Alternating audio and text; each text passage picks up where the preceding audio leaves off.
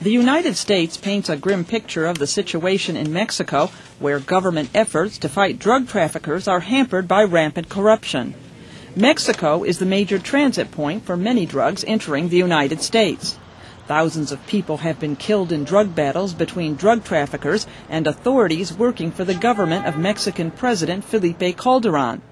David Johnson is the top U.S. State Department official for international narcotics and law enforcement. What you see is a government, a courageous government led by President Calderon that is confronting these drug cartels and limiting their ability to do their business.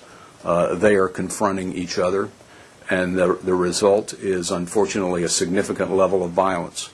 Colombia's government continues to crack down on the drug trade, the report says. But despite those efforts, up to 90% of the cocaine that enters the U.S. comes from Colombia. The report blames the Bolivian and Venezuelan governments for hampering U.S. efforts to combat trafficking in the region. It notes that drug trafficking in Venezuela increased 5 times since 2002, and that the country is a major drug trafficking route to the United States and Europe. The real challenge that we face in Venezuela is the use of the territory of Venezuela, particularly along the coastal region in the west, adjacent to Colombia, where significant quantities of cocaine are shipped out through the Caribbean in the direction of the United States. There's been a slight decrease in the number of poppies grown in Afghanistan, according to the report.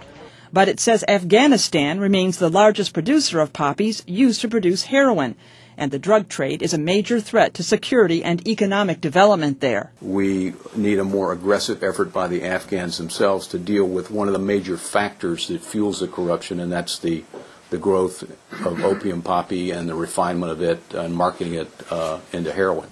Burma was also singled out for failing to combat drug trafficking. That country remains the largest source of methamphetamine pills in Asia.